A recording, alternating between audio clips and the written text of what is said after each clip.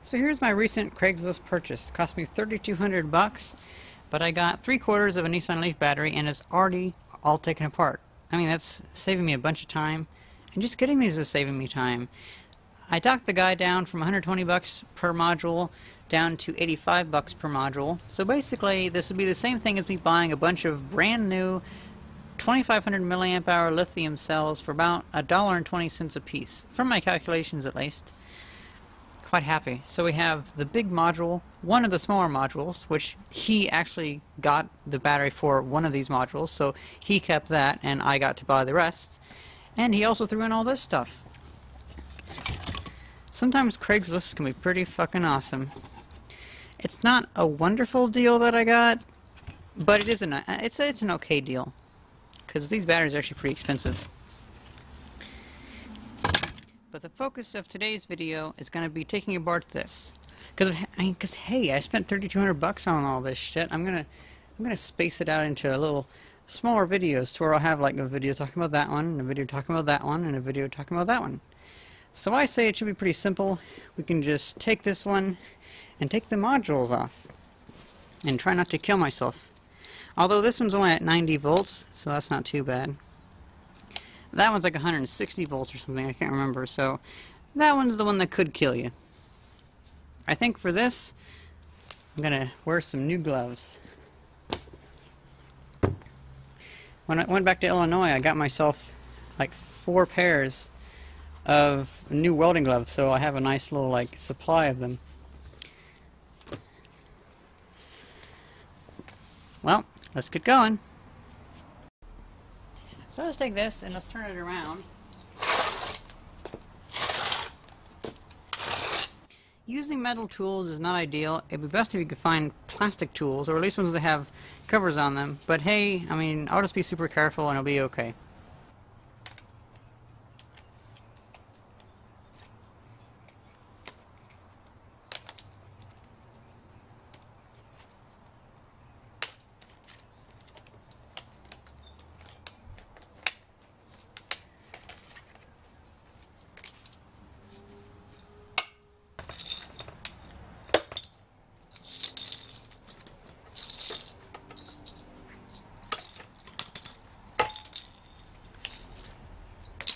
So we have all this stuff exposed pretty well.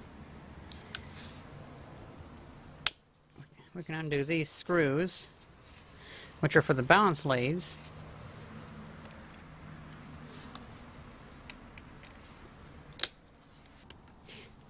It's a good idea to never drop any of these screws when you're dealing with this, just because, well, you're messing with a big-ass battery, that's why.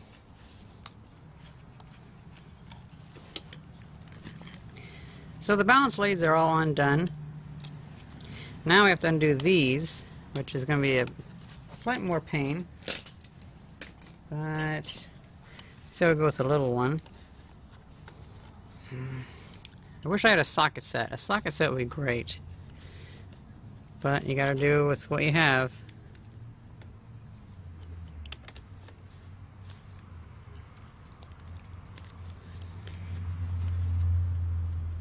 Oh wait, Jay might actually have a socket set. I'll go get that. Aw, sweet! Look at that.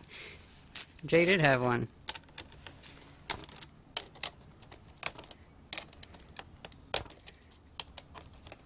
If you're gonna do anything with a Nissan Leaf battery, I'd say be sure to check out Benjamin Nelson's channel. He's done some really good videos about this. He actually got a Vectrex to work on it, which is pretty cool. But what brought that up in my mind was he discovered that if you accidentally, or if you unwittingly take out one of these bolts and then you try to undo the other one, sometimes this metal part can come off and break this red housing that we have. So it's best to just loosen the bolt and then loosen the other one. Then when they're both loose, you can take them out. Awesome. Now, by the way, this is a battery from a 2013 Nissan Leaf. So this is a pretty recent design. I know some other people have gotten some older versions and they have different different configurations, it seems, especially with this top part. This top part seems to be cut differently than from the ones I've seen on that other people have.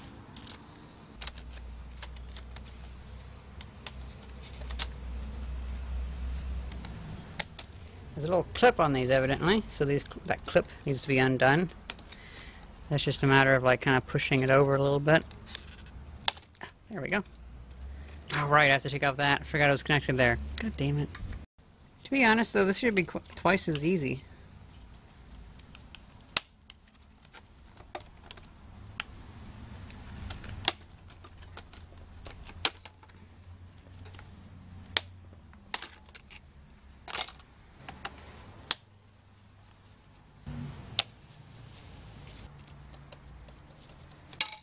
Oh. That's the last bolt.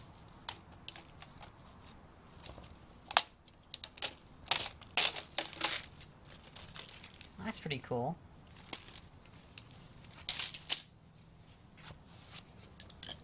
So now we can just take off these and... oh, it fits. Awesome.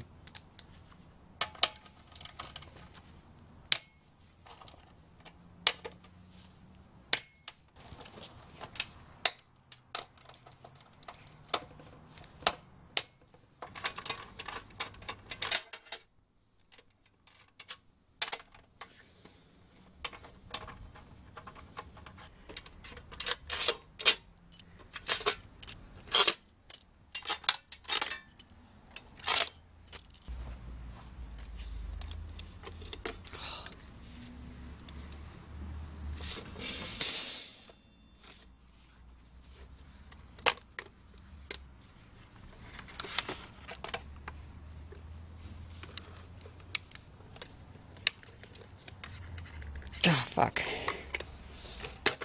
Some stupid wire connected to the back of it. Wow, this housing is definitely very thin. That's... oh, wow. Don't know how I feel about that. It's pretty cool.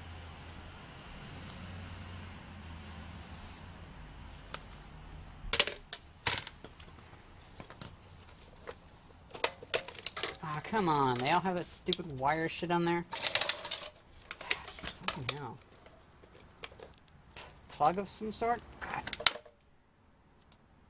Thermometer? I don't know.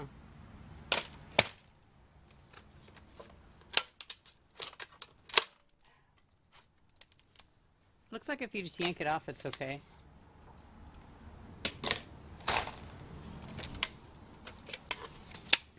Oh no. Water on the bottom of that. That's not good. So these cells seem to be a lot more cheaply made than previous ones I've seen. Like for instance, this metal easily bends in. So they're not protected too well. But oh well. Look at that. Nissan 500 watt-hours. So that's about right. Now one change compared to the other ones was that I believe the older Nissan Leaf battery modules had like a lip, kind of like a tin can, to where they'll sit onto each other. But that means that this polarity then matters because you can only set it onto the other ones one way. With this one, you can have whatever rotation you need and just basically have one cell. So you have black, balance, red. Well, if you want to have it like go like this, where you go through the battery like that, you can have it like that. Or like this, you can have it where you can have them like in parallel to give you more current, or something like that, without having to worry about getting the right ones. Because I was worried that I would get ones where they were flipped the wrong way and I couldn't use them all. But these ones seem to have fixed that issue. Judging by the date code on... I can't remember where that was. Right there. So, oh, it's September 2012. Something else. Okay, here's the one. It says January 2013 on there. So yeah, these are a fairly recent battery for getting them out of a junkyard car, you know. So yeah, these batteries are pretty big. and pretty scary.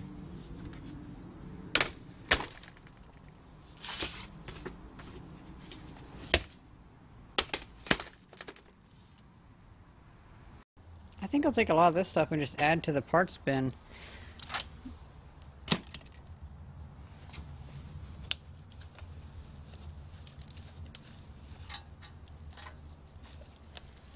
God, fuck. Oh, and if it looks like I want to do 5 battery modules, or 5 48-volt battery modules, I'll need 2 of these for each end. Of course, with this one I can just cut it down the middle, and I have one for each. So I actually have 1, 2, 3, 4, 5, 6, 7, 8, 9, 10. So I'll actually have enough of these, like if I even use these ones, to mount them all together without having to make my own of these. So that's pretty nice. Because these are a pretty nice shape already. I mean, they're already just, that's what they're designed for. They're designed to go on these.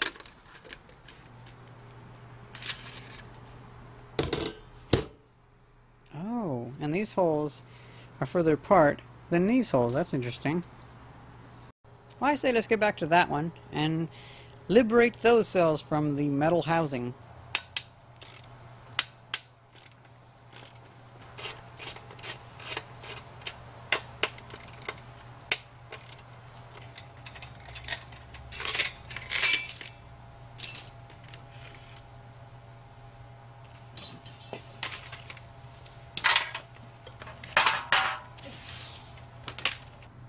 Well, that's a good number of cells. I like this quite a bit.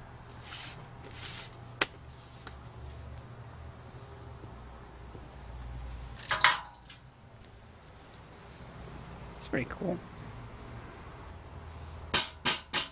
Some pretty strong metal. I wonder what this bit is. It has a wire connected to it. So it looks like it's something probably for thermal, I don't know. Or impact detection? I don't know, maybe like if something hits it, it'll detect it, or moisture, I don't know. There's 2 wires coming out though. It's pretty cool.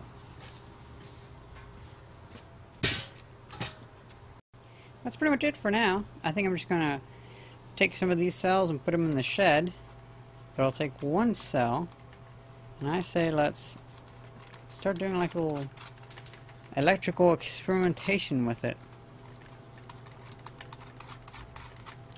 I'll get some Ziploc bags and put all the screws and bolts back into the Ziploc bags, so I just have them, have them handy. But I won't keep them on the cells, because I believe what I'm going to do is I'm going to put tape over each cell, just for storage, you know what I mean? I think it'd be a good idea. Oh, fuck, those are heavy. Much heavier than lithium-ion 18650 cells, that's for sure.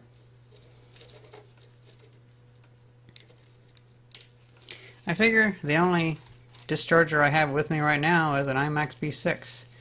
So, let's just use that. I think that's good enough.